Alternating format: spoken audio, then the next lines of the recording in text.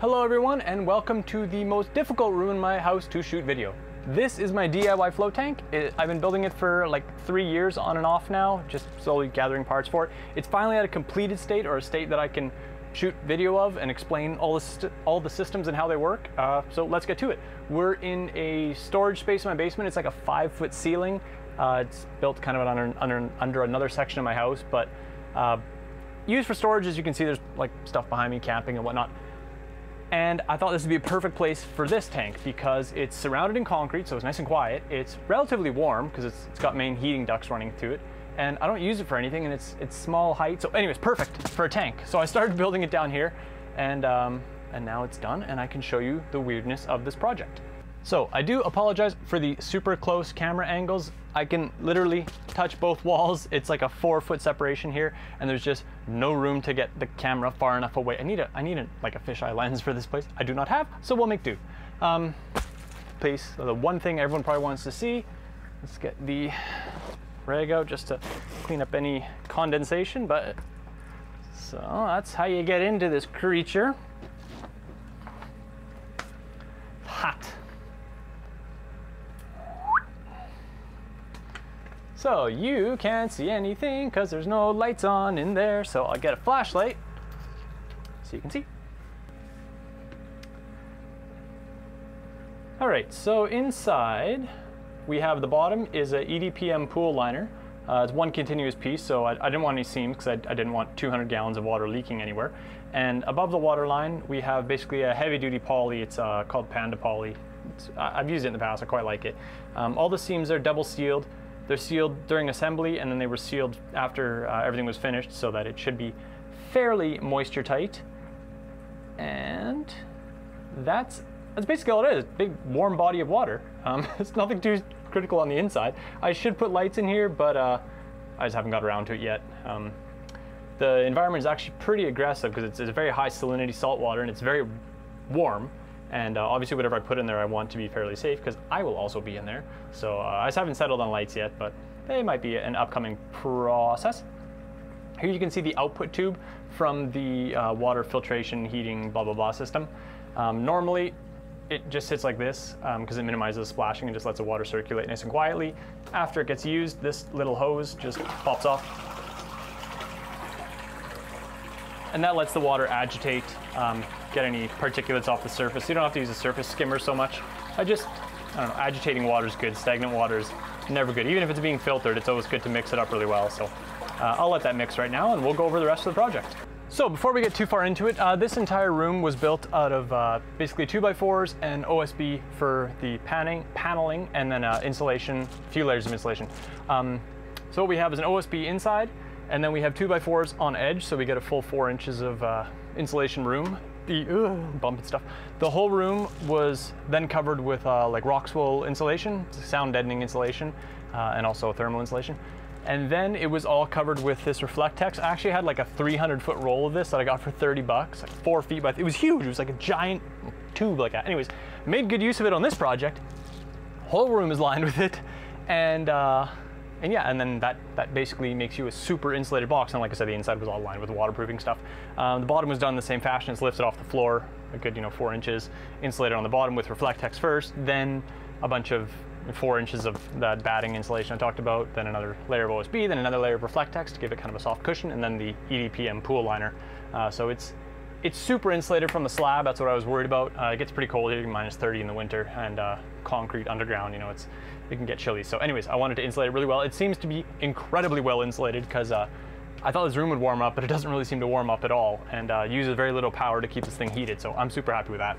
These are the air outlets. I have them plugged right now just to keep the humidity from going crazy in here. Obviously when you jump in there, you pull these out. There's ones on the lower side of the back of the unit, and that lets a chimney effect cycle the air in here.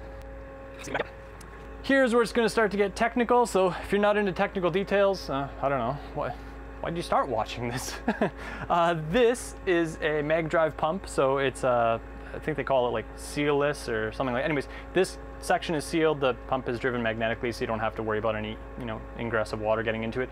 It's already been set up for salt water, so it can deal with the salinity. I think it's like 1.3 density for the high salinity salt water. So it's very thick, it's hard to pump, so you can't use a regular water pump, you'll just burn them out. The water then moves through here, moves past a thermocouple.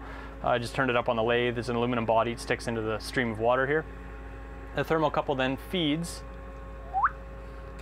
the information that it's receiving into the Arduino, and right now it's basically showing, if you can see, it's showing that the tank is currently idling, so the heater isn't on, and just pumping water past, and as the temperature drops, it hits a certain point, turns back on. There's some hysteresis built in there. The dampening is from the 200 gallons of water, so I didn't have to put, a D factor.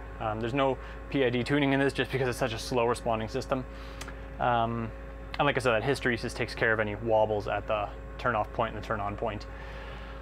Flicks on a SCR, which controls a 1000 watt heating element. There's actually also, along with this temperature probe, there is one on the heater body, and I'll talk about that when we get there. It then pumps the water carrying on through. This is a 55 watt UV sterilizer. It's basically, it kills all the microorganisms and viruses that might be living in the water. Yeah, nothing much to say about that. This big piece here is a neon sign transformer, and this actually has an aquarium pump on it. And that is a DIY system for pumping ozone into this tank. It actually works incredibly well. I wasn't gonna spend like $200 on an ozone generator when I have a bunch of neon sign transformers. So a little sketchy, but like I said, all the system is powered off when you're inside the tank, so it's not something that really concerns me. Like high voltage lines and water. I have a rough idea what I'm doing, so don't poke around with this stuff if you don't know what you're doing. Likewise, this has some exposed hot terminals. There's a cover that goes on this, but right now I'm working on it, so like I said, use at your own risk. I know what I'm doing, so I'm fairly comfortable with it.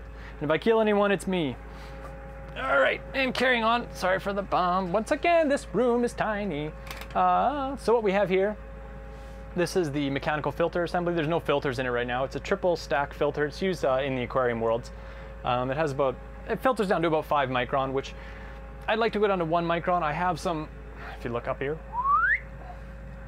way up here, there's some big filter bags I bought. These are 1 micron filter bags, and I planned on making my own filter system for it, but it just, water is very clever and it goes to wherever there's a hole, so I didn't want to play that game just yet. I wanted to get something functioning well. So anyways, 5 microns should be plenty for what I need it for, since it's only me floating in there.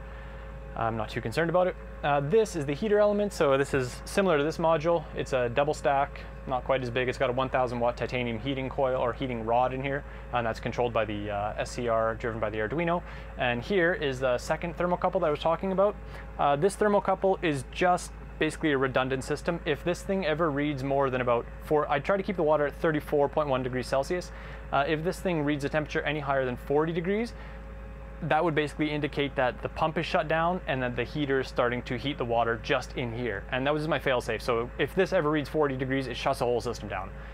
Maybe if the pump jammed or something like that, I didn't want it to start boiling water in this thing and mess with the system. So anyways, that's just a fail-safe, shuts the entire system down if something kooky goes on. So this is the last part of the ozone generator. The neon sign transformer feeds power here. There's a borosilicate glass tube with basically a rod inside, glass, and then a wire wrapped around the outside. The electrical differential tries to jump the gap, but there's a glass in the way, so it's an insulator. You get a corona buildup, or air comes into here from the aquarium pump, fills this chamber, and this is just a side hole to see through. There's actually a piece of clear thing that goes on it. I just have it off right now. This fills up with ozone. The air exchanges through here, pumps out the top, goes through a check valve, and then it gets spit into the elbow on the other side of this wall, which goes in stream with the water and then gets basically shoved into the water. The ozone half-life is a lot longer in water than it is in air, so I've put it into the water so it lasts longer. Ideally, this ozone generator would go before the UV, because once ozone goes through UV light, you get a much stronger oxidizing chemical, but the way things worked here, I couldn't get it all to fit that way, so it'll work for now. And it freshens the air in the tank, and then as long as you vent the tank before you use it, ozone's not so good to breathe in. Seems to be working well. So that's how the big commercial guys do it. They just do it on a much larger scale. This one is a little bit smaller. So those are the main details of this project. As you can maybe see in the very background over my shoulder, there's a little oxidizing symbol. I bought some 35% hydrogen peroxide. That's what I'm going to use to basically clean the walls of the inside of the unit.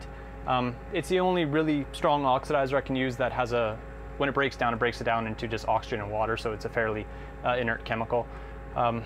some of the lower, and I mean, this is a low-end tank, I would call that, but some people just strictly put it in the water to help deal with breaking down organics. I don't think I'm going to go down that road yet. I think I have enough systems in play to keep the water fairly clean. If that ever needs to be addressed, I have a giant source now. I had to buy like 30 liters of it, so I have a lot of hydrogen peroxide now, but should last me a decent amount of time. Anyways, that's the basic overview of this system. Right now, it is using about, like, how can I work this out into kilowatt hours? Pause for a minute while I do math. Okay. So electricity is fairly inexpensive here. It's about 7 cents per kilowatt hour. And this thing is using about maybe 40 cents in a 24-hour period. So figure out the math backwards from that. That's just maintaining basically the temperature, running the pumps, the UV sterilizer, basically running everything. So it's actually a lot cheaper than I thought it'd be. I thought I'd be running about $1 a day in power to keep this running, but 20, 30 cents. I mean, it's winter right now too, so it's a lot cooler than it would normally be. So I'm fairly happy with that. I was gonna actually insulate all the tubing and all the plumbing on this unit, but I don't know if I see the point. I think it's gonna be a minimal amount of gain. I might do it, but I like it right now open because it's very easy to spot if there's any leaks. And so far, so good. So we'll keep this running for another probably week or so. Once I'm fully confident in everything, then we'll put the filter system in and siphon off some of the water because we have too much in there right now, and start adding salt. We got 1,000 pounds of salt, so that's the next project. Anyways, stay tuned. That should be next week. Thanks. Bye.